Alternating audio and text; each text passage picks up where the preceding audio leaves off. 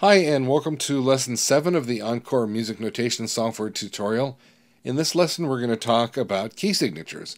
And I know this is something that we mentioned in an earlier lesson, but I wanted to come back through here again and talk about some of the options that we didn't talk about. So in key signatures, the way to get to them is by using the menu option where it says Measures, and then down to where it says Key Signature. And notice that there is a shortcut from the keyboard. It's Control, Alt, and K.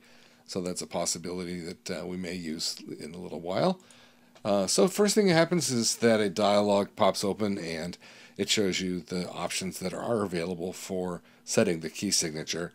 So by now you'll recognize the top part of this. It's the one that deals with the from measure to measure, and the defaults are measure 1 to measure 1. If I want to go measure 1 to the end of the piece, I just select this one that sets the last measure of the score. And in this case, there are 15 measures in the score, so it allows me to get that far. So the next part, this is the important part. This is where you set the key signature, and you have up arrows and down arrows. It starts off in the key of C or A minor, possibly. No sharps, no flats. And if you go up, then it adds a sharp, 2 sharps, 3 sharps, etc. It goes up by the circle of fifths, and it goes all the way up to this wonderful key of 7 sharps. It goes then back down, changes the sharps, takes them away, and takes you down into the flats. And again, it's by the circle of fifths. And so we end up in this great key of having 7 flats, so we can work our way up either direction to where we want to be. And so I'll just leave it in the key of C for the time being.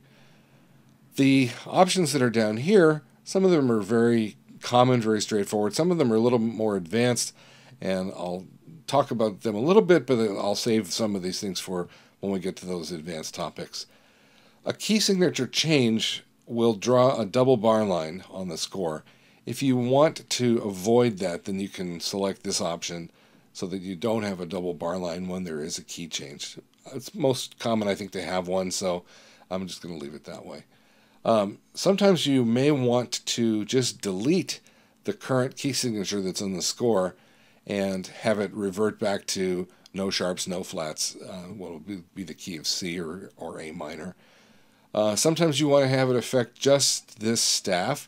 If you have a multiple stave piece where you have a lot of different parts representing different instruments perhaps, then you can have a key change affect just the current staff that it's on.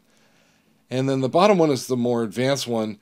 This is an override to some of the things that you can do when you have different instruments that are transposed into different keys for a score of, let's say, an orchestra or a band or a big band or whatever it would be, where you would have parts in different keys.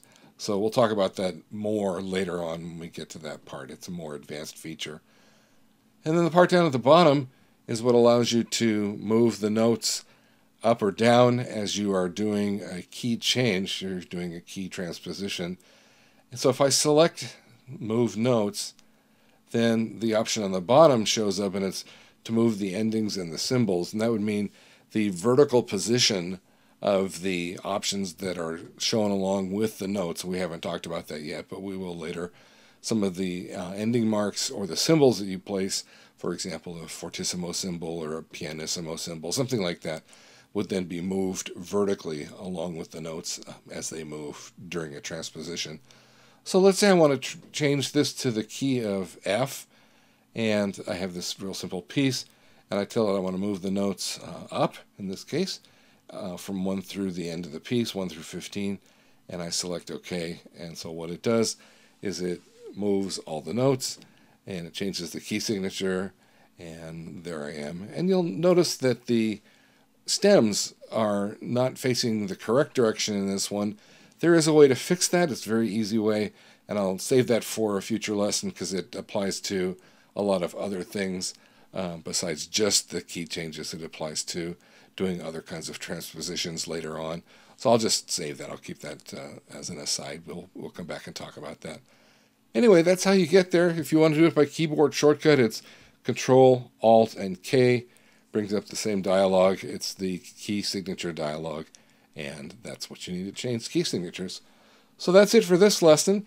If you want to see more about future lessons, take a look at my webpage, which is listed here. And if you want to know more about Encore, you can look at the Passport software website, which is also listed here. So I'll see you in a future lesson.